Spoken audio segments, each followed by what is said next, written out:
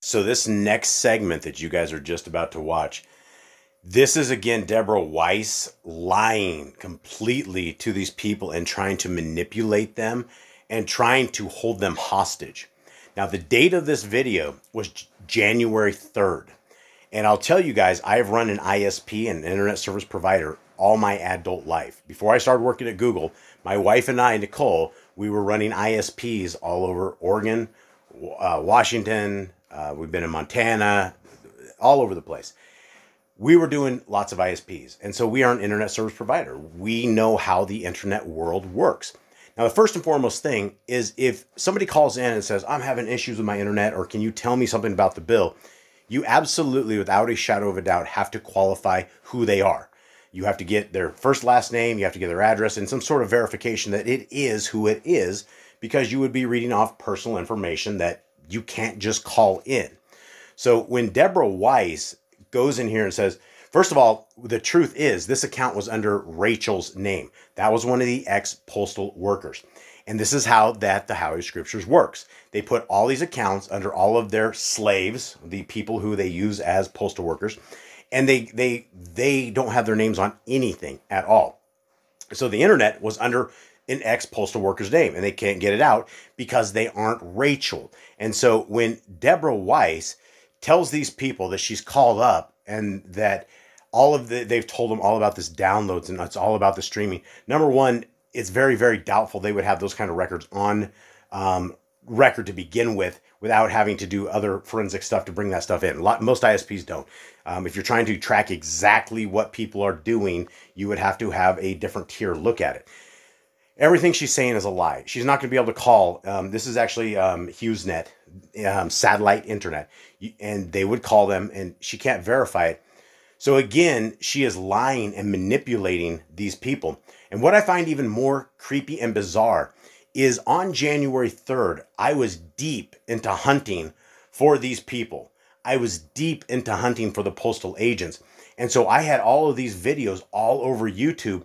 And so Deborah Weiss didn't want these postal agents to get a load of any of these videos. And so she was cutting them off of internet. And this is why she spun this big lie about, oh, it's all this streaming, it's all this other stuff. 100 gigabits is really a small plan when you're dealing with a ton of people and you're trying to run a business off of it. It's not a lot. And so, again, this is the mind manipulation and the evil that this woman, Deborah Weiss, and the HalleluYAH Scriptures does on the backs of everybody and has been successful at it for so many years. So, guys, this little family is very worth the support. This little family was able to document all of this great evil and expose the HalleluYAH Scriptures once and for all. When all of this information comes out, they need to be arrested. In fact, we have enough case loads that I believe the FBI should involve. Definitely the DA in New Jersey is involved. We probably have a crime in Arkansas now. So there's crimes everywhere, and definitely in New Zealand. There's international money laundering, wire fraud, racketeering. There's a lot of different crimes that these people need to be accountable for. Now, they have fallen upon their own curses. They are the ones who are responsible for this because they've spent 13 years lying to people and telling people they've been getting Bibles out. That's a lie. When these families are able to go on the record, which will be very soon, you guys will hear everything that I've been saying. You will hear it right from their mouths from people that were deep in the trenches with this evil, vile set of demon vipers. And so, guys, we need to pass this around. Everybody needs to know this is how these people operate. From a Torah standpoint and a Torah community, we need to stop them. And then we need to get this into the police hands. This is who needs to deal with this stuff. If we don't deal with these people, if we do not stop them, then they will continue defrauding all of these people in the name of our Creator for a long time. This is where we have to make a stop, and this is where we have to get it going. So, guys, here is a little 6-minute clip of, again, Deborah Weiss's psychological manipulation and attacks against the little family. I did say to Brother Aaron to wait, because we can't hold up orders. I mean, that's the number one. If we've got issues with your internet for the last 2 months, you should be on it every single day to the phone to these people to sort it out, because we can't hold up people's orders. Yeah, we need to get it out of Rachel's name, because it's in Rachel's name. They won't tell us anything. I know. So I'm going to sort this all out myself. That's what we're going to talk about today. But I think one of the issues is maybe we just need you to be like, if something's wrong, ring the people, just continue till it's fixed. They won't tell us anything fixed, until it's out of her name, though. I know. So we can't ring her. We can't. We can't. I know. Hey, I haven't finished. Please. I haven't finished. So what I'm saying is, if it's an issue and you can't fix it, then go elsewhere and see what other solutions are. Just say, because Aaron said this name, just go and get it. Get the costings and email us. That's all you do. So I went to ABC internet place. I found that they're the better people. Here's the cost each month. This is what we get. Can we change that? That's all you have to do. It's best just to think ahead of things and go, okay, we've got a situation here with this internet. We need the internet. If we don't have the internet, we can't do our work. So here's a solution. We need you to be able to do that because we're working just as big hours as well with a big responsibility. So we've got to try and do other things for, that has to be done for like that would be amazing and help us, all of us. Well, what I've heard is that we do know that the internet is quicker from 2 to whatever it is in the morning, but I feel like we need to make sure that during the day it's adequate. And what I was wondering too is, does everybody there have a smartphone? Because it may be that if Ethan and Olivia and Clinton and all of them are say looking at YouTube videos or self-help or whatever, that all of that eats up into the data plan and probably would slow everything down. So it might be that if that's going on, you'd want to do that in the overnight hours and make sure that the only thing that's drawing on the Wi-Fi are the project things. Does that make sense? Yeah, so I have thought about that, and I have instructed everybody to stay off the Wi-Fi as much as possible. Sorry, Brother Aaron, I can't hear you. I have thought about that, and I have when I ring up. Go ahead, Aaron. You're breaking up, Aaron, but try it again, buddy.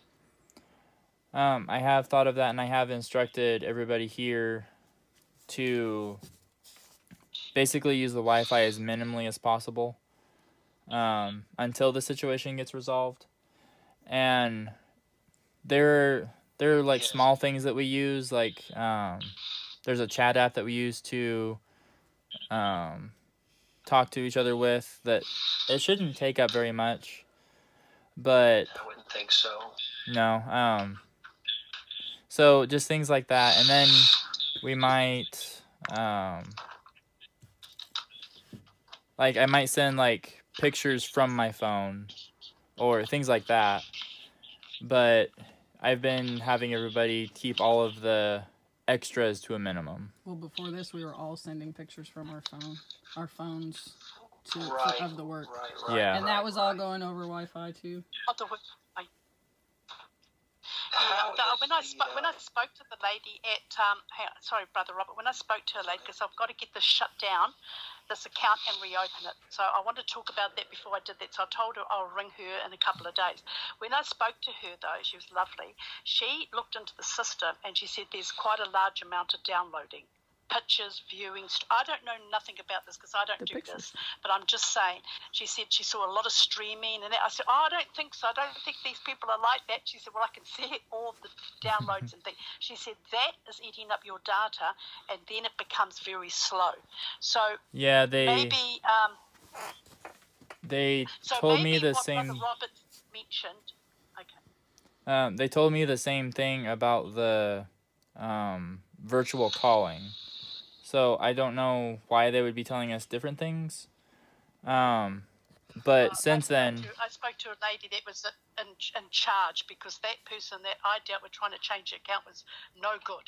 So I spoke to somebody in charge, and she went thoroughly through the whole system with me.